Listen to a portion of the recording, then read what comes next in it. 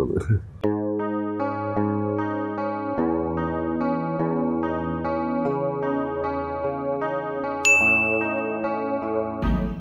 Sir. This is Sudhir Srinivasan from the New Indian Express. Viswasam படத்தை பற்றி நம்ம கொஞ்ச நாளுக்கு முன்னாடியே பேச வேண்டியதாக இருந்தது. But now is probably a good time too, I think. 100வது நாள் ரீசெண்டாக முடிஞ்சது. Mister அஜித்துடைய birthday, if I'm not wrong, ஒரு 2-3 நாள் முன்னாடி நடந்தது இல்லையா? So I felt it would be a nice occasion to look back on that film. Mainly because அந்த டைமில் அதுக்கு வந்த அந்த film criticism சூழலில் I wasn't sure if enough justice had been done to the film. உங்கள் 4 படங்கள் எனக்கு மிகவும் பிடிச்ச படம் விஸ்வாசம், I think.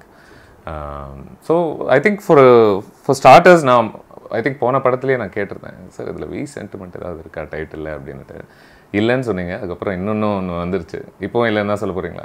இல்லை சார், இட் ஹேப்பன்ஸ் சார். ஒரு வாட்டி அந்த மாதிரி பண்ணும்போது ஆட்டோமேட்டிக்காக வந்து சரி ஒன்று வரும்பொழுது ஓகே அப்படின்னு சொல்லிட்டு போயிடுறாரு. நான் ஃபர்ஸ்ட் இந்த படத்தை பற்றி நம்ம அனலைஸ் பண்ணுறதுக்கு முன்னாடி what was your mind set இந்த விவேகம் முடிஞ்ச பிறகு? What was running through your mind before when you decided to make this film? Same mind set தான் சார். வீரம் முடிஞ்ச பிறகு வீரம் ஆரம்பிக்கிறதுக்கு முன்னாடி எப்படி இருந்துச்சு, சிறுத்தை ஆரம்பிக்கிறதுக்கு முன்னாடி எப்படி இருந்துச்சு, ஷௌரியம்னு ஃபஸ்ட்டு படம் பண்ணேன். அப்போ என்னோடய மைண்ட் செட் எப்படி இருந்துச்சோ அதே மாதிரி தான் இப்போயும் விஸ்வாசம் ஸ்டார்ட் பண்ணுறது முன்னாடி இருந்துச்சு. Okay, same kind of preparation, same kind of mind set, same kind of thought process. அதே I went through the same thing actually.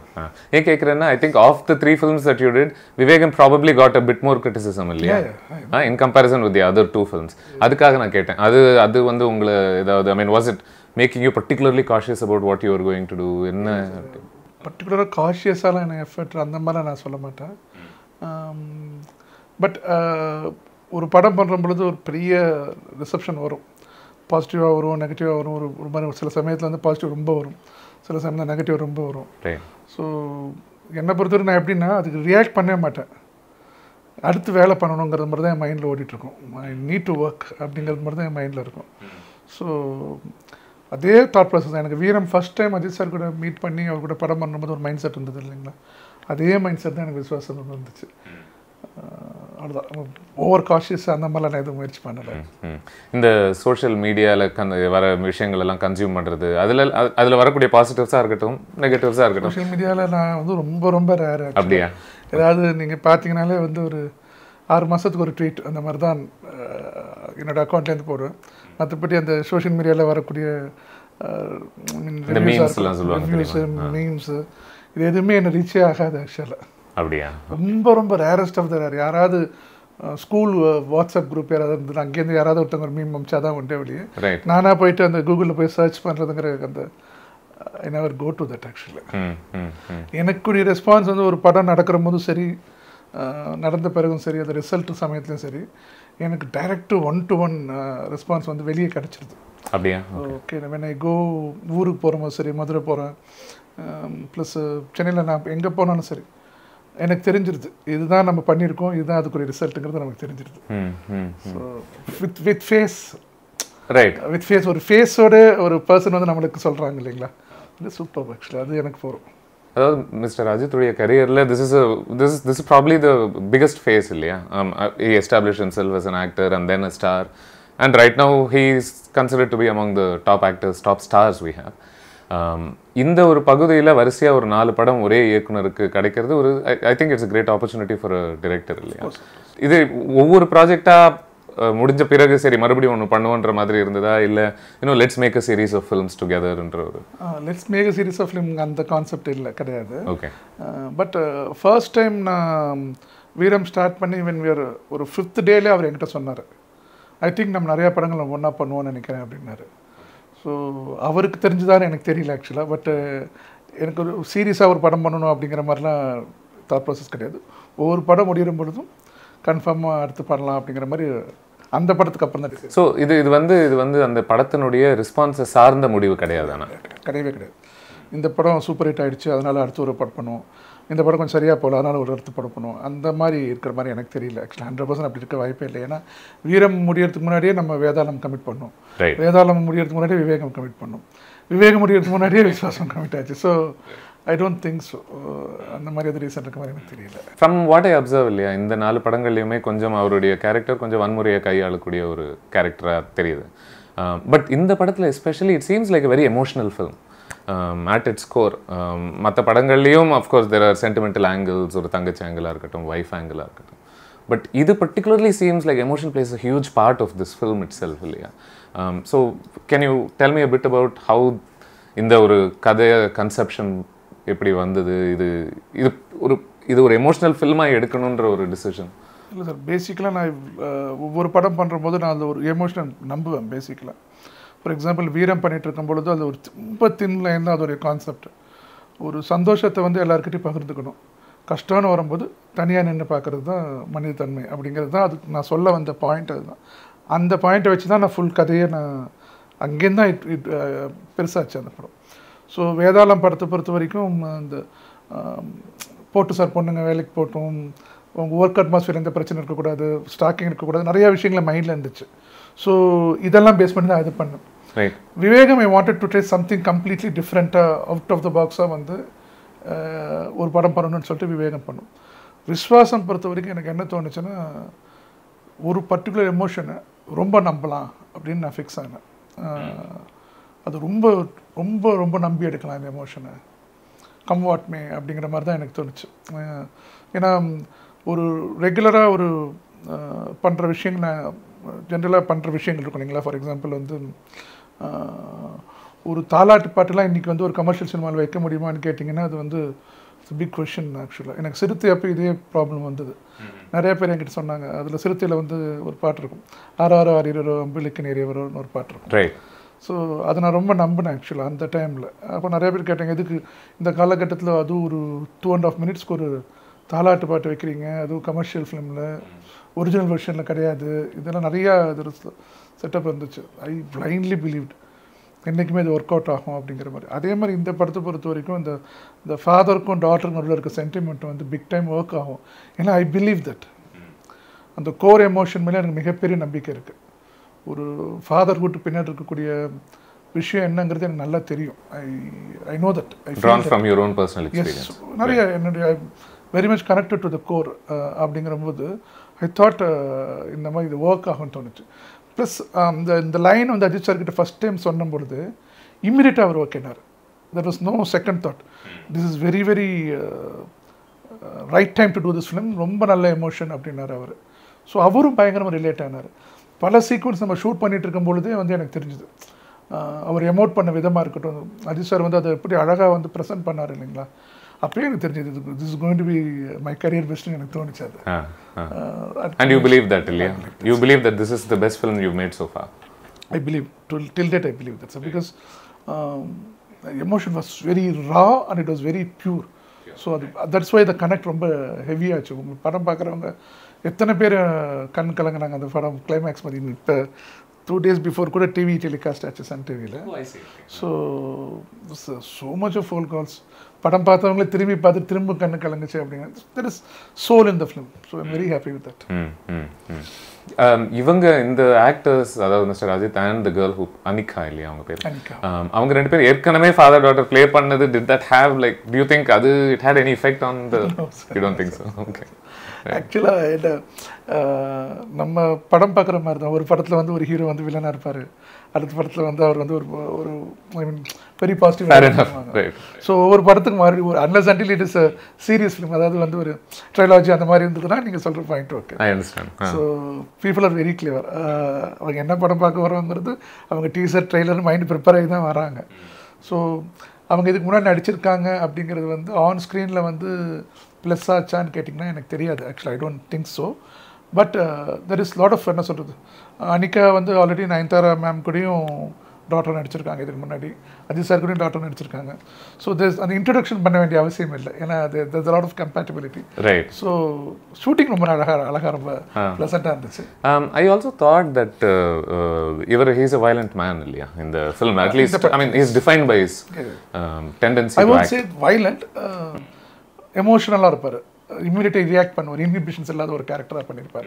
தூக்குதுறை அப்படிங்கிற அந்த கதாபாத்திரம் வந்து நான் டிசைன் பண்ணும் பொழுதே இன்ஹிபிஷன்ஸ் இல்லாத ஒரு வில்லேஜராக தான் இருக்கணும் அப்படிங்கிற மாதிரி என் மைண்டில் இருந்துச்சு.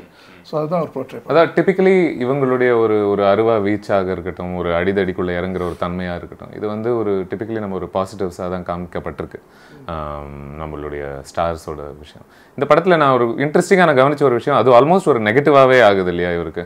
I mean, it sort of creates the fundamental problem and even towards the end of the film. I think this is one of the, அதாவது இதனால தான் எனக்கு படம் ரிலீஸ் ஆகி ரொம்ப நாளுக்கு அப்புறம் பேசணும்னு வச்சுக்கோங்களேன், கிளைமேக்ஸ்லாம் பற்றி கூட அழகாக உட்காந்து நம்ம டிஸ்கஸ் பண்ணலாம். ஸோ அதில் கூட அவரோட அது சண்டைனால தீர்வு வராது, அது ஒரு ஆல்மோஸ்ட் ஒரு பாசத்தினால தான் அந்த வில்லனுடைய ஒரு தீர்வு கூட வருது. Language differs sir. இப்போ வந்து சில பேருக்கு வந்து அடிதடி பண்ணி தான் அவங்க வந்து ப்ரெசென்ட் பண்ணுவாங்க தங்களை, சில பேர் பாசத்து மூலமாக பண்ணுவாங்க. ஒரு எந்த கதாபாத்திரத்தை நம்ம ப்ரெசென்ட் பண்ணுறோங்கிறத பொறுத்து தான் அவங்களோட லாங்குவேஜை வந்து டிசைட் பண்ணும். ஸோ இந்த படத்தை பொறுத்த வரைக்கும் தூக்குதுறைங்கிற அந்த கதாபாத்திரம் வந்து தவ் இஸ் அ ரஃபியன், ரொம்ப ஒரு என்ன சொல்கிறது அடித்தடிலாம் பண்ணக்கூடிய ஒரு ஆளாக இருந்தாலுமே அன்புக்கு முன்னாடி எதுவுமே நிற்கலை அப்படிங்கிறது தான் நான் சொல்ல வந்த விஷயம்.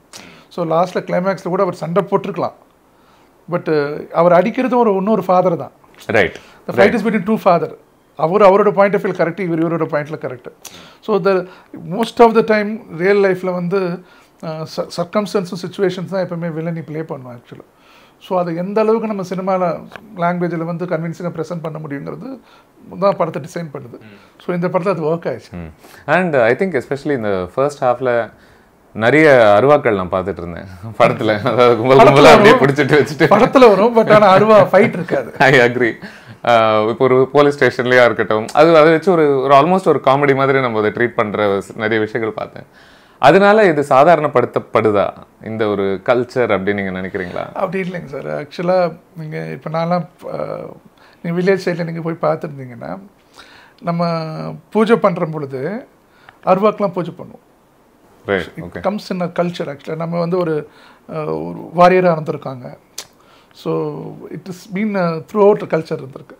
ஸோ அதுக்காக நம்ம என்னோடய படத்துலேயே பார்த்தீங்கன்னா அந்த அதை வந்து பூஜை பண்ணுற மாதிரி தான் காமிச்சிருப்பேன். அங்கங்கே ப்ரெசன்ஸ் தான் இருக்குமே வெளியே, அதுக்காக ஒருத்தர் அருவாலை வெட்டிக்கிற மாதிரிலாம் நான் எங்கேயுமே காமிக்கல ஆக்சுவலாக. ஸோ அது கல்ச்சரில் என்ன இருக்கோ அதை ப்ரெசென்ட் பண்ணியிருக்கோம், அவ்வளோதானே வெளியே. Accept in that fight I think இல்லையா, ஒரு இடத்துல வரும். அதுவும் வந்து அந்த இடத்துல வந்து இட் இஸ் பீன் அட்டாக்ட்.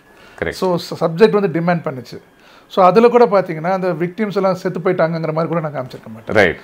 பர்பஸ்ஃபுல்லாக அந்த ஃபைட்டில் இருக்கக்கூடிய எண்ட் ஆஃப் த ஃபைட்டில் இருக்கக்கூடிய தேவ் லிவ், அவங்க தான் ஃபர்ஸ்ட் ஆஃப்ல பிகினிங்ல வருவாங்க இல்லையா. ஆமா, ஞாபகம் இருக்கு. சோ அந்த கேம்ப்ல ஆர்கனைஸ் பண்ணும்போது I made it as a point. இது வந்து இவங்களுக்குள்ள நடக்கக்கூடிய சின்ன சின்ன தகராறுகள் அப்படிங்கிற மாதிரி நான் பிளேஸ் பண்ணிருந்தேன். அது வந்து ஒரு பெரிய எனிமிட்டியா ஒரு வில்லனியா அந்த மாதிரி நான் இது பண்ணுறேன். Right right.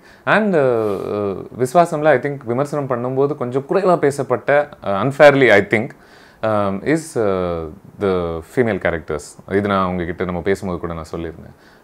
நிரஞ்சனாவுடைய ஒரு ஸ்ட்ரெங்த்தாக இருக்கட்டும், இல்லை ஈவன் இந்த குழந்தை கேரக்டர் இல்லையா, I forget her name. Anikha. I mean the actor, Shweta's character. Yeah, right.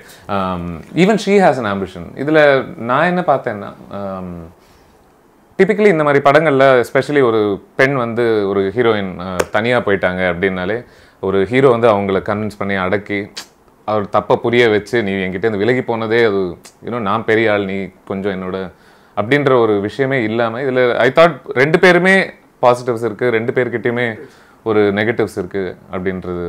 And I thought you are particularly calculative விட you wanted to portray them as equals இல்லையா? That's very important. That, basically I believe that basically in any given relationship, husband and wife, if you're married you will know that. Husband and wife நாலே almost பல இடங்களில் வந்து misconception என்ன எப்படி இருக்குன்னா, husband வந்து டாமினேட்டாக இருப்பாங்க, இல்லை ஒய்ஃப் வந்து டாமினேட்டாக இருப்பாங்க, அந்த மாதிரி எப்பயுமே ஒரு குழப்பம் இருக்கும். என்னை பொறுத்த வரைக்கும் அது ஒரு பியூட்டிஃபுல்லான ரிலேஷன்ஷிப். பேலன்ஸ் கரெக்டாக இருந்துச்சுன்னா everything will be right. So எல்லாருக்குமே மைனஸஸ் இருக்கும், எல்லாருக்குமே ப்ளஸஸ் இருக்கும். ரெண்டுத்தையுமே போர்ட்ரேட் பண்ணும்போது தான் ஒரு பேலன்ஸான ஸ்கிரிப்ட் ஃபார்ம் ஆகுது. கிவன் இந்த படம் வந்து பர்டிகுலராக வந்து ஒரு family entertainer, family emotions base பண்ணியிருக்கு, சைல்டு இன்வால்வ். ஸோ அதனால தான் நான் என்ன நினச்சேன்னா it should be equally spread. ஐ மீன் அஜித் சாருக்கு அந்த கதாபாத்திரத்துக்கு என்ன இம்பார்ட்டன்ஸ் இருக்கோ அதே மாதிரி நிரஞ்சனாக்கும் இம்பார்ட்டன்ஸ் இருக்கும். ஐ திங்க் ஒரு பாட்டு வரியே வரும்னு நினைக்கிறேன் இல்லையா, நீ என் பொஞ்சாதி நான் சரிபாதி டிஃபைன் பண்ணுறேன். தட் மேக்ஸ் அந்த சோல் ஆஃப் த மூவி அதுதானே. ரெண்டு பேரும் நடுவில் ஒரு அழகான ஒரு பெண் குழந்தை, இவங்களுக்குள்ளே நடக்கக்கூடிய விஷயம். நீங்கள் கரெக்டாக நீங்கள் பாயிண்ட் பண்ணி கேட்குற மாதிரி நிரஞ்சனாக்கும் ஒரு ஆம்பிஷன் இருக்கும், அதில் வந்து அவங்க அதை வந்து ஃபுல்ஃபில் பண்ண முடியாது. அவங்க ஒரு தீசிஸ் பண்ணணும்னு நினைப்பாங்க, பெண் குழந்தைக்காக எப்படி விமன் தே சாக்ரிஃபைஸ் தேர் அந்த சாக்ரிஃபைஸ்லாம் வந்து நம்ம வந்து அந்த இதான் சொல்கிறது, அதை வந்து நம்ம யாருமே வந்து சொல்கிறது இல்லை. ஆக்சுவலாக அதை நான் சொல்லணும்னு நினச்சேன், இந்த படத்தில் சொல்லணும்னு நினச்சேன். அண்ட் இதில் அது அவங்க ஒரு பெரிய விஷயமாகவும் பண்ணுறது கிடையாது. இன்ஃபேக்ட் அவர்கிட்ட சொல்லக்கூட மாட்டாங்க இல்லையா, அது ஒரு நான் என்ன பண்ணுறேன் பாருன்ற ஒரு விஷயம். ஆமாம், அது இருக்காது. அதே மாதிரி அதை ரெஸ்பெக்ட் பண்ணுவார் hero. So when sacrifice is made, அது வந்து ரெஸ்பெக்ட் பண்ணால் தான் அதுக்கு ஒரு வேல்யூ இருக்க முடியும். ஸோ அது வந்து ஹீரோ ரெஸ்பெக்ட் பண்ணுவார். இந்த சின்ன குழந்தை ஆசைப்படும், அதையும் ரெஸ்பெக்ட் பண்ணுவார். Right. So it is all done well அப்படிங்கிறது தான் என்னுடைய. நான் என்ன சொல்ல வந்தேன்னா, இவங்க இந்த மாதிரி ஆம்பிஷியஸ் விமன் இருக்காங்க இல்லையா, இவங்களே நம்ம தமிழ் சினிமா வரலாறுல கொஞ்சம் அந்த ஆம்பிஷன் இருக்கிறவங்கள கொஞ்சம் ஒரு ஆண் மாதிரி இருக்காங்க அப்படின்ற மாதிரி ஒன்று காமிச்சு, பெண் மாதிரி இருக்கணும், என்ன தனியாக கம்பெனி அப்படின்ற ஒரு விஷயம் நடந்திருக்கு. கொஞ்சம் யூனோ நீ வீட்டில் இரு, நான் வெளியில் போய் சம்பாதிக்கிறேன்ற ஒரு விஷயம். But thankfully I think that sort of thing wasn't here. நீங்கள் ஏன்னா ஃபஸ்ட்லேருந்து எனக்கு நான் அது ஒரு பாயிண்ட்டாக வச்சுருந்தேன். என்னுடைய ஒரிஜினல் ஸ்கிரிப்ட்ஸில் வந்து நான் ஐ வில் ட்ரை டு 99.9% 100% வந்து விமனை வந்து குட் லைட்டில் விச் தே ஆர் அதை வந்து காமிக்கணும் அப்படிங்கிறது என்னுடைய ஆசை இருக்குது. நீங்கள் கொஞ்ச நேரத்துக்கு முன்னாடி சொல்லியிருந்தீங்க, நான் I think வேதாளமில் when you're discussing you saying இந்த ஸ்டாக்கிங்லாம் காமிக்காமல் இருக்கணுன்றது நான் முக்கியமான ஒரு விஷயமா நான் எடுத்துக்கிட்டேன் அப்படின்னு. இது நீங்கள் படம் எடுக்க ஆரம்பித்த பிறகு புரிஞ்ச விஷயங்களா, இல்லை நீங்கள் இதுக்கு முன்னாடியே? படம் எடுக்க ஆரம்பித்த பிறகு as a person we grow இல்லையா சார். ஒரு 10 வருஷத்துக்கு முன்னாடி நமக்கு இருக்க மைண்ட் செட் வந்து இப்போ மாறி இருக்கும் இல்லைங்களா. 10 வருஷம் முன்னாடி நம்ம இப்படி யோசிச்சோமான்னு கேட்டிங்கன்னா கிடையாது. நான் சின்ன வயசுலேருந்து நான் இப்படி தான் யோசிக்கிறேன் நீங்கள் சொன்னீங்கன்னா அது வந்து போய் when you get age, when you get maturity, when you move with people. So for example இப்போ அஜித் சார் கூட நம்ம பழகிற போது ஆட்டோமேட்டிக்காக அவங்க மைண்ட் செட் வந்து நமக்கு இட் இன்ஃப்ளூயன்சஸ் அஸ் ஆக்சுவலாக. ஏன்னா ஸ்டாக்கிங் பற்றி அவர் ஜென்ரலாக நிறைய விஷயங்கள் பேசியிருக்காரு. அப்படியா? ஆமாம். இன்ஃபேக்ட் அந்த வேதாளம்னு அந்த பர்டிகுலர் சீன் டிசைன் பண்ணுறதுக்கு மெயின் ரீசனே வந்து சார் வந்து எங்கிட்ட இந்த மாதிரி வந்து விமன் வந்து ஸ்டாக் பண்ணக்கூடாது, அவங்கள வந்து தே ஷுட் பி, அவங்கள வந்து கரெக்டாக ட்ரீட்மெண்ட், ஷிவல்ரி இஸ் நாட் டெட் மாதிரி அடிக்கடி எப்பயுமே அவர். ஸோ இந்த மாதிரி விஷயங்கள் நம்ம மனசில் ஏறுது இல்லைங்களா, அதுதான் காட்சியாக மாறுதுன்னு நான் நினைக்கிறேன். Right. So moving with good people, seeing good things comes out. Right. And இந்த காதல் ஆங்கிளே இந்த ஃபிலிமில் நான் கொஞ்சம் சர்ப்ரைஸ்டாக ப்ளசன்ட் சர்ப்ரைஸாக இருந்தது எனக்கு. என்னென்னா டிப்பிக்கலி ஆண் ஃபாலோ பண்ணுவார், ஆண் ப்ரப்போஸ் பண்ணுவார், ஆண்டை அடைய முயற்சி பண்ணுவார் இல்லையா. இதில் வந்து இவங்களே இன்ஃபேக்ட் இவர் நீங்கள் அழகாக இருக்கும்போது, அழகாக இருக்கேன்னு சொன்ன பிறகு கூட கல்யாணம் போது எனக்கு ஒரு இன்விடேஷன் அனுப்புங்க, நாங்கள் அங்கே கல்யாணத்துக்குலாம் வந்து பங்கேற்றுக்கிறோம். ஸோ விட் ஷோஸ் தட் இது பின்னாடி ஒன்று அடையணுன்ற ஒரு நோக்கத்தினால நீ அழகுன்னு நான் சொல்லலை. இவர் தான் இன்ஹிபிஷன்ஸ் இல்லாத ஒரு கேரக்டராக இருக்காருங்களா. மனசில் பட்டது பேசுகிற ஒரு கதாபாத்திரமே இருக்கிறபடியே ஸ்கீமிங்கோ இல்லை ஒரு பிளான் பண்ணியோ அந்த பெண்ணை அடையணுங்கிற எண்ணம்லாம் அவருக்கு இல்லை. அழகாக இருந்தாங்க, அழகாக இருக்குன்னு சொன்னார், முடிஞ்சு போச்சு. அவரை பொறுத்த வரைக்கும் அந்த கதாபாத்திரம் அப்படி தான் டிசைன் பண்ணப்பட்டு அவங்களுக்கு இந்த கதாபாத்திரம் பிடிச்ச தொட்டு அவங்க வந்து ப்ரொபோசலோட வந்தாங்க அப்படிங்கிறத பின்னாடி இருக்கக்கூடிய. அதனால தான் இன்ஃபேக்ட் அவர் இந்த அழகுன்ற ஒரு, அதாவது டிபிக்கலி நம்ம ஹீரோஸ் வந்து அழகாக இருக்கிற பெண்ணை பார்த்த உடனே ஒரு காதல் பண்ணுவாங்க. What I also like I think in this film is முதல்ல அவருக்கு இவங்க கிட்ட பிடிச்சது இவங்களுடைய தைரியம் தான் இல்லையா. அதுக்கு பிறகுதான் இந்த அழகுன்ற ஒரு விஷயமே அதுக்குள்ள வருது. நான் என்ன நினைச்சேனோ அதை நீங்கள் அப்படியே சொல்கிறீங்க. ஏன்னா first encounter with hero and heroine நான் என்ன நினச்சேன்னா, ஃபஸ்ட்டு அவங்க வந்து ஹீரோவுக்கு வந்து ஹீரோயினோட தைரியம் பிடிக்கணும், எந்த சூழ்நிலையிலும் பயப்படாமல் அவங்க எப்படி ரியாக்ட் பண்ணுறாங்க அப்படிங்கிறது பிடிக்கணும். அவங்க அழகுங்கிறது அடுத்து தான் இவருக்கு தெரியணும். அந்த அழகு கூட இவர் டைரெக்டாக சொல்லக்கூடாது. வென் ஹி வாஸ் இன்டாக்சிகேட்டட் தான் அவர் வந்து ரிவீல் பண்ணணும். கரெக்ட். ரிவீல் பண்ண பிறகு there should be a turmoil. ரொம்ப புகழக்கூடாது, அவங்கள புகழ் தான் நம்ம வந்து அவங்களது விரும்புறதா நினைச்சு. ஒரு விஷயம் இன்னொன்று கூட நான் கவனிச்சேன், என்னன்னா ஒரு கண்ணு மூக்குன்னு சொல்லிட்டு அதுக்கப்புறம் முகத்துக்கு போயிடுவார். ஏன்னா ஏன்னா நம்ம ஃபிலிம்ஸ்ல யூஸ்வலி கண்ணு மூக்குனாலே அடுத்து அந்த உதடு பற்றி வர்ணிக்காமல் விட மாட்டாங்க. அது I don't know if I'm right, but அது ஒரு காம பார்வையாக மாறுதுன்றதுனால நீங்கள் அவாய்ட் பண்ணீங்களோன்னு நான் யோசிச்சேன். 100% அதுதான் சார் ரீசன். ஏன்னா எனக்கு தெரிஞ்சு கண்ணு பேசுகிறத விட பெருசாக ஒரு கவர்ச்சி இருக்க முடியாது, எனக்கு தெரிஞ்சு அழகு இருக்க முடியாது. ஸோ அந்த அழகாக அவர் வர்ணிச்சிட்டார். ஸோ கால்டு அந்த மாதிரி லிப்ஸை பற்றி பேசுகிறதோ தேவையில்லைன்னு பட்டுச்சு எனக்கு. அது தேவையில்லாத ஒரு இதாக இருக்கும். ப்ளஸ் யார் நடிக்கிறாங்கிறது ரொம்ப ரொம்ப முக்கியம். அது சார் மாதிரி ஒரு டிக்னிஃபைட் பர்சன் பண்ணுற பொழுது இது கரெக்டாக இருக்கணும், இதுதான் கரெக்டான மீட்டர் எனக்கு தோணுச்சு. ஒரு விஷயம் மட்டும் ஐ வாசன்ட் ஷுர், என்னென்னா நிரஞ்சனாவுடைய அந்த பிரியற ஒரு டிசிஷன் இருக்கு இல்லையா, அது கொஞ்சம் சீக்கிரமாக ஒரு ஃபவுண்டேஷன் அதுக்கு நம்ம எஸ்டாப்ளிஷ் பண்ணமா அப்படின்னு நீங்கள் why you convinced with footage for the foundation வந்து வெரி லெஸ் சார். பட் அந்த கதாபாத்திரம் இருக்கு இல்லைங்களா, அது வந்து ஒரு 10 நாள் வந்து ஒரு ஊருக்குள்ளே வந்து தங்குது சார். அவங்க தங்குறாங்க. தங்கிட்டு அந்த கதாபாத்திரம் வந்து ஒருத்தருடைய கேரக்டரை பார்த்து spur of the moment decision எடுத்து அவரை வந்து அக்செப்ட் பண்ணி லவ் பண்ணுறாங்க. அதே மாதிரி 1.5 வருஷம் வாழ்கிறாங்க. ஒரு விஷயம் நடக்குது, ஸ்பர் ஆஃப் தி மூமெண்ட் முடிவெடுத்து பிரிகிறாங்க. So it's character tried. அவங்க கேரக்டர் வந்து எந்த ஃப்ளா இருக்குமா எனக்கு தெரியல. அதே மாதிரி திருப்பி அவங்க அக்செப்ட் பண்ணுறாங்க இல்லைங்களா, அந்த இடத்துல கூட ஒரு ஒரு ஒரு செகண்டில் அவங்க மனசு மாறுது. அது எப்போ திறக்கும்? அந்த சில கதவுகள் வந்து டக்குன்னு திறக்காது, சில கதை ஆடிக்கிட்டே இருக்கும், சில கதை டக்குன்னு ஸ்ட்ராங்காக இருக்கும், டப்பாட்டு வந்துடும். ஸோ இந்த கதாபாத்திரம் வந்து அப்படி தான் வடிவமைக்கப்பட்டது. ரைட். அண்ட் நல்ல வேலை இன்னொரு பிட்டில் கூட I think when Yogi Babu வந்து அவருடைய கேரக்டர் ஒரு பெண்ணை கொஞ்சம் ஒரு தகாத முறையில் தொட முயற்சி பண்ணும்போது கூட பின்னாடியிலேருந்து இவர் வந்துட்டு வாட்ஸ் கோயிங் ஆன். ஆனால் ஒரே ஒரு சின்ன அன்ஹாப்பினஸ் எனக்கு என்னன்னா, இவருடைய யோகி பாபுடைய கேரக்டர்ஸ் பொறுத்த வரைக்கும் இல்லை, டிப்பிக்கலி அவருடைய உடலை கொஞ்சம் அசிங்கப்படுத்தி பண்ணுற காமெடி நிறைய படங்களில் நான் பார்த்துருக்கேன். இதில் பெரும்பாலும் இல்லைன்னு தான் நினச்சிட்டு இருந்தேன். திடீர்னு ஒரு இடத்துல மட்டும் பேக்ரவுண்டில் ஒரு யானை சவுண்டு அவரை காமிக்கும் போது ஒரு இடத்துல கொஞ்சம் ஒரு பேக்ரவுண்ட் சவுண்டில் வருது. ஆமாம், ஒரு ட்ரம்பெட் மாதிரி, அதாவது ஒரு அந்த யானை கூச்சல் போடுற ஒரு சத்தம் ஒன்று பண்ணுறாங்க. ஏதாவது வந்திருந்ததுன்னா it is not my suggestion நார் ஐ ஹவ் நோட்டிஸ்ட் இட் அப்படின்னு தான் சொல்லணும். ஏன்னா பர்டிகுலராகவே வந்து எனக்கு அது பாடி ஷேமிங்கிறது எனக்கு பிடிக்காது. இந்த படம்னு இல்லை, நீங்கள் ப்ரீவியஸ் படங்களில் பார்த்தீங்கன்னா கூட ஒரு உடல் அமைப்பை வச்சு நம்ம வந்து கிண்டல் பண்ண மாதிரில எதுவுமே நான் இது வரைக்கும் ட்ரை பண்ணதில்லை. எனக்கு அது எழுதவும் வராது. It's not from my pen. But I can confidently tell you it is there. இருக்கலாம். ஆமா, இன்னைக்கு இன்னொரு வாட்டி பார்த்தேன், அதனால it was not purposely ton. Okay. இந்த படத்தினுடைய ஒரு டிஃபைனிங் ஆஸ்பெக்டாக நான் என்ன நினைக்கிறேன், apart from all these elements, இமானுடைய மியூசிக்னு நான் நினைக்கிறேன். அதாவது there are very few quiet moments, especially of the emotional variety. Any emotional significance ஓடைய ஒரு சீன் இருக்கும்போது then you can immediately see that Iman's really selling that scene. இசை வச்சு இப்போ அழுகன்னா I will make sure that I also help you cry easily, if it's a sentimental scene I'll help you emote easily அப்படின்ட்டு. So what went on in the background music பொறுத்த வரைக்குமா இருக்கட்டும், இல்லை கண்ணான கண்ணையோட repeated usage இந்த second half? எனக்கு first என்ன பிடிச்சதுன்னா, Imman sir கூட நான் மீட் பண்ணி ஃபர்ஸ்ட் இன்ட்ராக்ஷன் நடக்கிறபோது நான் அவர் கதை சொன்ன முடியுங்களா, கதை சொல்லும்போது எனக்கு அவர் மியூசிக் இந்த படத்துக்கு எப்படி இருக்குங்கிறது he was able to tell me.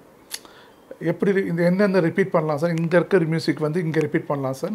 நம்ம ஒரு ஸ்க்ரீன் ப்ளே பண்ணுவோம் இல்லைங்களா, அதே மாதிரி அவர் வந்து எனக்கு ஒரு மியூசிக்கல் ஸ்க்ரீன் ப்ளே சொன்னார். எனக்கு அது ரொம்ப புதுசாக இருந்துச்சு. ஃபஸ்ட் டைம் அந்த மாதிரி நான் கேட்குறேன். எனக்கு அப்பயே தெரிஞ்சிச்சு, ஓ இது இவ்வளோ பண்ண முடியுமா இதில் அப்படிங்கிற மாதிரி. எனக்கு ஒரு it was a good learning process for me.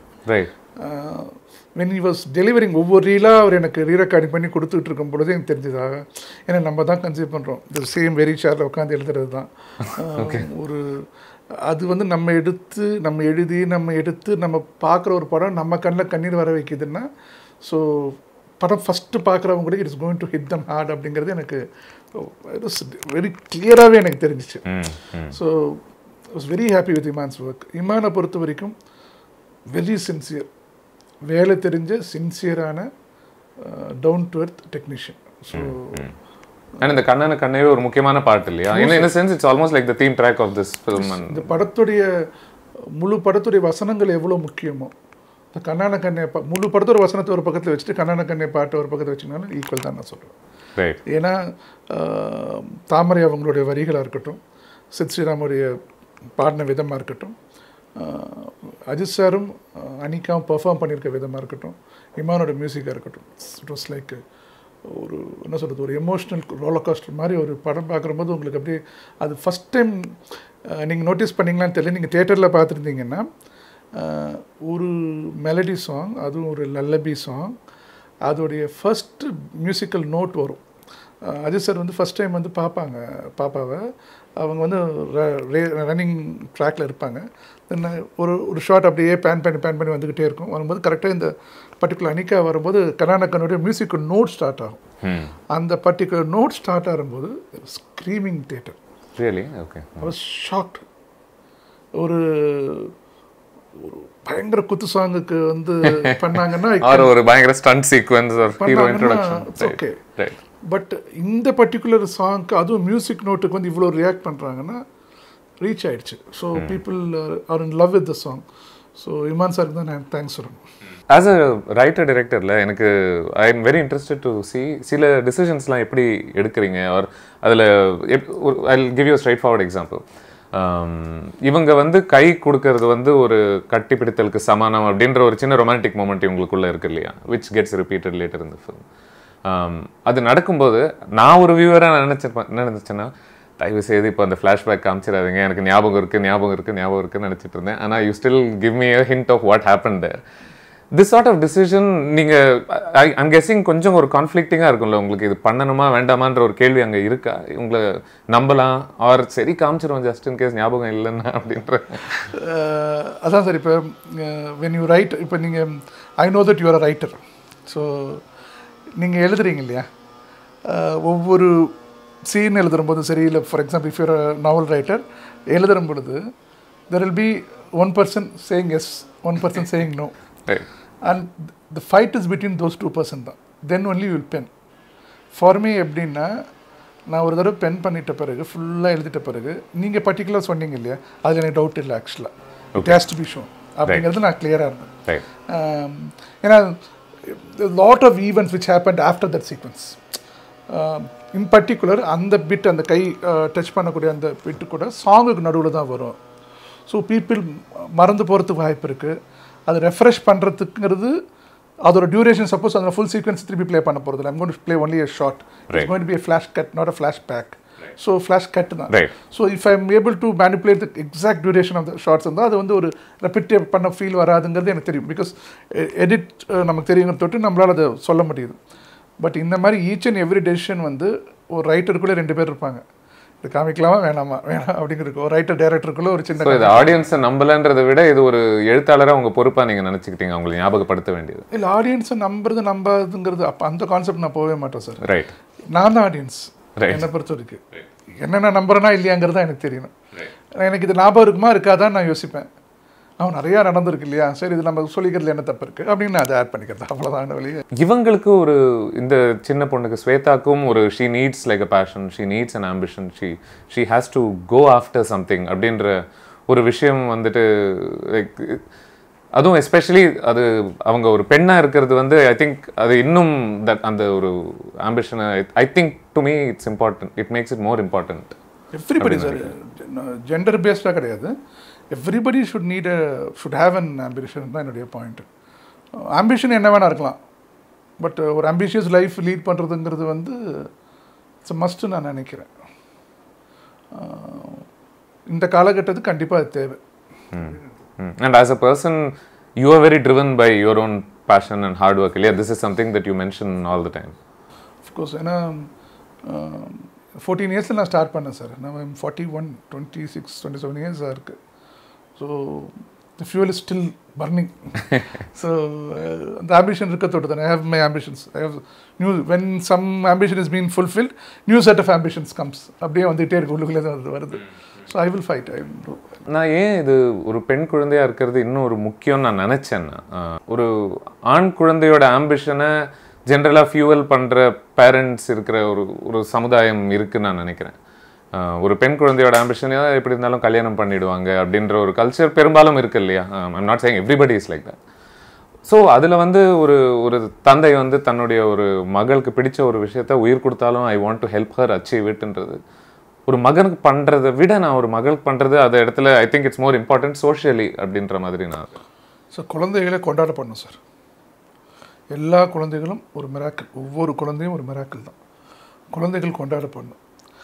நம்ம சமுதாயத்தில் வந்து பெண் குழந்தைகளுக்குரிய நீங்கள் சொல்கிற மாதிரி மரியாதையோ அவங்களுடைய ஸ்பேஸும் ரொம்ப கம்மியாக கிடைக்கிற தொட்டு இன்னும் அதிகமாக அவங்களுக்கு கொண்டாடப்படணும். ரைட், அப்படிங்கிறது என்னுடைய பாயிண்ட்டு. இன் பர்டிகுலராக இந்த கதைக்கு வந்து டாட்டர் தான் இருக்கணும் அப்படிங்கிறது கூட அதுதான் ரீசன் ஆக்சுவலாக. இப்போ ஃபார் எக்ஸாம்பிள் வந்து ஒரு பெண் குழந்தையோட அஜித் சார் வந்து கண்ணான கண்ணை பாட்டு பாடி அது கொஞ்சம் மாதிரி ஒரு காட்சி வெளியேறும் பொழுது நீங்கள் ஃபாலோ பண்ணிங்கன்னா தெரில, எனக்கு ஒரு செட் ஆஃப் ஒரு 10-15 ஃபோட்டோகிராஃப் வந்து எனக்கு ஒரே இதில் போட்டு என்னுடைய அசிஸ்டன்ட் கொண்டு வந்து காமிச்சாப்பில் எனக்கு ரொம்ப சந்தோஷமாக இருந்துச்சு.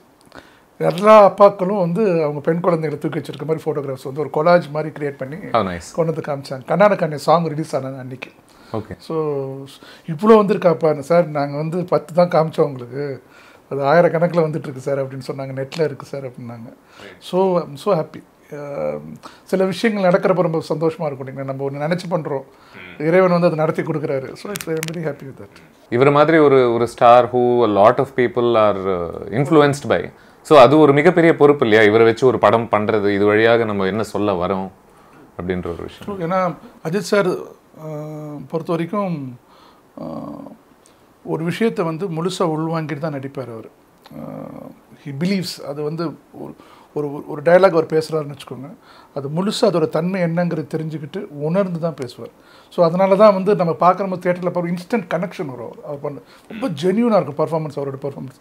நான் பல முறை சொல்லியிருக்கேன் அவர்கிட்ட, ஜென்யூனாக இருக்கும் சார் உங்கள் பர்ஃபார்மன்ஸ் எனக்கு அப்படின்னு நான் நிறைய வாட்டி சொல்லியிருக்கேன் அது. ஸோ அவர் சொல்கிற பொழுது it is very convincing. So அவருக்கு சொல்கிற விஷயம் நல்ல விஷயமா இருக்கணும் அப்படிங்கிறது நான் ரொம்ப பர்டிகுலராக நான் நினைப்பேன். நம்ம கூட இருக்கவங்களை பார்த்துட்டா, நம்ம மேலே இருக்க நம்மளை பார்த்துப்பான்னு அவர் சொன்னாருன்னா கண்டிப்பாக அது ரீச் ஆகும் அப்படிங்கிறது என்னுடைய point. So it happens.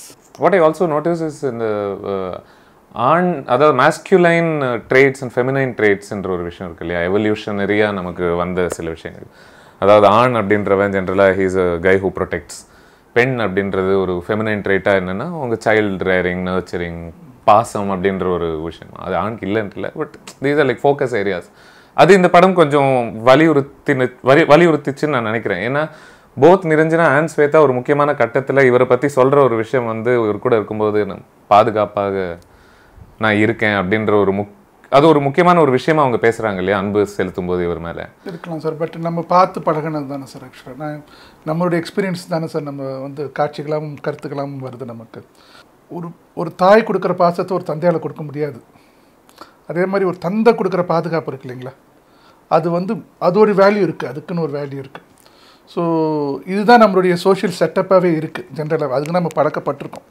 So என்னை அறியாமல் அது வந்து வெளியே வந்திருக்கலாம். ஆனால் அதே சமயத்தில் பல இடங்களில் வந்து தாயோட அதிகமாக பாசம் கொடுக்குற தந்தையை நான் பார்த்துருக்கேன், தந்தையோட அதிகமாக பாதுகாப்பு கொடுக்குற தாயையும் நான் பார்த்துருக்கேன். Right, of course. அதுவும் நம்ம சொசைட்டியில் இருக்குது, நான் கண்கூடாத நான் பார்த்துருக்கேன் நான். ஸோ மேபி மெஜாரிட்டியாக வந்து நம்ம பார்த்து பழகப்பட்ட விஷயம் அதாக இருக்க தொட்டு என்னை அறியாமல் அது வந்து போர்ட்ரே பண்ணப்பட்டிருக்கலாம். ரைட். இப்போது நிறைய ஸ்டார்ஸ் இருக்காங்க நம்ம இண்டஸ்ட்ரியில். What I find very fascinating about mister Ajith is that, அதாவது இந்த ஸ்டார் ஃபிலிம்ஸ்லாம் எஸ்பெஷலி அவங்க நன்மையே பண்ணுற மாதிரி, அவங்க ஒரு எபிட்டோமி ஆஃப் குட்னஸ்ன்ற மாதிரி ப்ரொஜெக்ட் பண்ணிக்கப்படுறாங்க. ரொம்ப கேர்ஃபுல்லாக இருக்கணும், நல்லதே செய்யணும், நல்லது. Now and then I find that இவருக்கு ஒரு கிரே ஷேட்ஸ் ப்ளே பண்ணுற ஒரு அம்சம் வந்து ஆல்மோஸ்ட் ஒரு ஹி சீம்ஸ் ஃபேசினேட்டட் பை இட்டோ அப்படின்ட்டு எனக்கு தோணுது. ஏன்னா அந்த நான் ஒரு வில்லன் அப்படின்னு சொல்லிக்கிற ஒரு குணம் இருக்கு இல்லையா, அதாவது நான் ஹீரோன்னு சொல்லிக்கிறது வந்து நான் பேசின பல ஸ்டார்ஸ் வந்து சொல்லிக்கிற ஒரு விஷயம், நீ வில்லன் நான் ஹீரோ, நீ வில்லன். பட் நான் ஒரு வில்லன்ற ஆல்மோஸ்ட் ஒரு பெருமையோட ஒரு மீசையை முறுக்கிக்கிட்டு சொல்கிற ஒரு விஷயம் I find it very fascinating. So ஒரு எழுத்தாளராக அதை நீங்கள் எப்படி பார்க்குறீங்க? இல்லை, அவரை பொறுத்த வரைக்கும் அவர் எந்த கேரக்டர் பண்ணாலும் ரொம்ப கன்வின்சிங்காக இருக்கும் சார். ஏன்னா பர்ஃபார்மன்ஸ் ஜென்யூனாக இருக்கும், அதை ஓன் பண்ணி தான் பண்ண போகிறாரு. ஸோ அவர் ஒரு ஃபுல் அண்ட் ஃபுல் வில்லனை நடித்தா கூட பார்க்குறதுக்கு ரொம்ப இன்ட்ரெஸ்டிங்காகவும் ரொம்ப அப்பீலிங்காகவும் இருக்கும் அப்படிங்கிறது என்னுடைய பாயிண்ட்டு. ஸோ அவர் தான் டிசைட் பண்ணணும். அவருக்கு வந்து நீங்கள் சொல்கிற மாதிரி ரொம்ப ரைட்டியஸாக இருக்கணும் கதாபாத்திரங்கள் அப்படிங்கிற மாதிரிலாம் அவருக்கு என்ன கிடையாது. ஸோ ரைட்டர்ஸ் தான் டிசைட் பண்ணுவாங்க, சரி நீங்கள் இந்த மாதிரி பண்ண நல்லாயிருக்கும், அந்த மாதிரி பண்ண நல்லா. அண்ட் அந்த சீன் டெஃபினெட்லி இஸ் லைக் ட்ரிபியூட்டா அது இருக்கலாம் இருக்கலாம். அவர் எந்த கேரக்டர் வேணால் பண்ணலாம், அது வந்து ஜனங்க வந்து அதை ரசிப்பாங்க. அவர் ரொம்ப கன்வின்சிங்காக அதை பெர்ஃபார்ம் பண்ணிடுவார். இந்த படத்தினுடைய வெற்றி what does it mean to you? Like I know it came after a film that wasn't particularly received as well as you may have hoped. ஒரு எமோஷனல் ரீதியாக இது what does it mean to you? இந்த அப்படி இல்லை sir, ஒவ்வொரு படத்தோட வெற்றியுமே வந்து மிகப்பெரிய எமோஷனல் ஒரு பூஸ்ட் கொடுக்க தான் செய்யுது, அது இல்லைன்னு சொல்ல முடியாது. இன் பர்டிகுலர் வந்து ஒரு 4 ஃபிலிம்ஸ் வந்து அஜித் சார் கூட கண்டினியூஸாக படம் பண்ணுற பொழுது ஒரு பிரேக் எடுத்து நம்ம வெளியே படம் பண்ண போகிறோம், சார் வெளியே பண்ணுறாரு அப்படிங்கிற அந்த சூழ்நிலையில் வந்து ஒரு மிகப்பெரிய சக்ஸஸோடைய ஒரு மிகப்பெரிய ஹிட்டோட நம்ம வந்து ஒரு கமா கொடுக்குறோம்னா அது ஒரு சந்தோஷம் இல்லைங்களா. அது டெஃபினட்டாக எனக்கு அது இருக்குது. ப்ளஸ் வந்து ஒரு டீம் ஸ்பிரிட்டுமாங்க இல்லைங்களா. ஏன்னா விவேகம் படம் நீங்கள் சொன்ன மாதிரி எதிர்மறை விமர்சனம் நிறையா சந்திச்சுது அந்த படம். ஆனால் பயங்கர கஷ்டப்பட்டு எடுக்கப்பட்ட படம் அது. வெதர் கண்டிஷன்ஸாக இருக்கட்டும், நான் ரொம்ப கஷ்டப்பட்டோம் அந்த படம். அது ஐ டோன்ட் திங்க் நான் பண்ண எல்லா படங்களையும் நான் ரொம்ப கஷ்டப்பட்டு எடுத்த படம் விவேகம் தான். ஸோ ஃபிசிக்கலாக it was too much of asking இருந்துச்சு அந்த படத்தில். ஸோ எமோஷனலாக மென்டல் நிறைய ஸ்ட்ரெஸ் இருந்துச்சு அந்த படத்தில். ஏன்னா கம்ப்ளீட்லி ஷூட்டிங் அப்ராட், நோ என்ன சொல்கிறது, ரிசோர்ஸஸ் ரொம்ப கம்மி, ரொம்ப சிரமப்பட்டு எடுத்தப்பட்ட படம் அது. ஸோ அந்த படம் வந்து சரியாக ரிசீவ் பண்ணப்படலை. ஒரு கொஞ்சம் பேர் பிடிச்சது, கொஞ்சம் பேர் பிடிக்கல, அந்த மாதிரி இருந்துச்சு. ஸோ யுனானிமஸாக ஒரு பிளாக் பஸ்டர் ஹிட் அதுக்கப்புறம் வரும்பொழுது ஆட்டோமேட்டிக்காக அந்த டீமோடைய ஸ்பிரிட் இருக்குங்களா. ஸோ அது டெஃபினட்டாக ரைஸ் ஆச்சு. அதை ஐ குட் சென்ஸ். எல்லாருமே ரொம்ப ஹாப்பியாக இருந்தாங்க. அந்த விஸ்வாசம் ரிலீஸுக்கு முன்னாடியே ரொம்ப ஹாப்பி ஆகிட்டாங்க. ஏன்னா ரிவ்யூ பார்க்கும்போதே தெரிஞ்சுது ஒரு பெரிய ஹிட் படம் பண்ணிட்டோம் அப்படிங்கிறது தெரிஞ்சுது. ஸோ ரிசல்ட் வந்து இவ்வளோ பெரிய ஹிட் ஆகும் அப்படிங்கிறது வந்து இறைவன் கொடுத்தாரு. அது வந்து முழு மனசாக ஏற்றுக்கிறோம், அவ்வளோதான். And I'm very happy that இந்த படத்தினுடைய ஆல்மோஸ்ட் செகண்ட் ஹாஃபில் அந்த ஜெகபதி பாபு கேரக்டர் இன்ட்ரடியூஸ் ஆகும்போது ஐம் வெரி ஹாப்பி தட் நல்ல வேளை அவர் நயன்தாராவுடைய வேலை சார்ந்த தொழில் சார்ந்த ஒரு வில்லனாக இல்லாமல் இருந்தது. You know his character also like you said sort of place in with fundamentally நம்ம இவரோட கேரக்டர் அண்ட் இவருடைய குடும்பத்தை வச்சு நம்ம என்ன சொல்ல வரமோ அதுவும். Is that something that you spotted around you generally in real life? To you see அதாவது குழந்தைகள் மேலே அதிக ப்ரெஷர் போடக்கூடிய, அதாவது தன்னுடைய அச்சீவ் பண்ணாத நிறையா பார்த்துருக்கேன், நிறைய கண் கூட பார்த்துருக்கேன் நிறைய விஷயங்கள் லைஃப்பில். So I wanted to say that எனக்கு அந்த கலில் ஜிப்ரானுடைய கவிதை ரொம்ப பிடிக்கும் சார். ஆக்சுவலாக அவர் எழுதின கவிதை தான் அது. கலில் ஜிப்ரான் ஒரு கவிதை தான் அது. ஆக்சுவலாக குழந்தைகள் வந்து நம்ம மூலமாக உலகத்துக்கு வராங்க, நம்ம கிட்டேருந்து இந்த உலகத்துக்கு வரல அப்படின்னு சொல்லிட்டு ஒரு கவிதை இருக்கும். ஆக்சுவலாக தி come through as not from us அப்படின்னு சொல்லியிருப்பார். ஸோ அதை வந்து ஒரு படமாக எடுக்கணும்னு ரொம்ப நாளாக ஆசை இருந்துச்சு. அது விஸ்வாசம் படம் ஆயிடுச்சு. ஐம் நாட் ஷூர் இது எந்த அளவுக்கு உண்மையான ஏதோ ஒரு ஹிஸ்டாரிக்கல் ஃபில்ம் இந்த பைப் லைன் அப்படின்ட்டு வித் மிஸ்டர் அஜித் ஏதாவது is there any கிரெடென்ஸ் to that? ஆக்சுவலாக பார்த்தீங்கன்னா நிறைய கதை இருக்குது. 2-3 இடத்துல படித்தேன் நான். இல்லை, நிறைய கதைகள் இருக்குது. அஜித் சார் கூட நிறைய படங்கள் பண்ணுவோம். அது காலத்தின் கையில் தான் இருக்குது. எந்த படம் ஃபஸ்ட்டு பண்ண போகிறோம் அப்படிங்கிறதுலாம் தெரியல எனக்கு. So we have to wait and sea. Excellent sir. I am very happy we had this conversation. கொஞ்ச நாளாகவே ஸோ கிரியேட்டராக, ரைட்டர், டைரக்டராக வந்து நம்ம பல விஷயங்கள் நோட் பண்ணியிருக்கோம். நான் விமர்சனங்கள் எதுவும் படிக்கலை. ஸோ அதனால் அதெல்லாம் அவங்க வந்து நோட் பண்ணாங்களான்னு எனக்கு தெரியல. ஸோ நீங்கள் கேட்குற போது okay, I am very happy. Excellent sir. Thank you so much for talking to me. Thank you.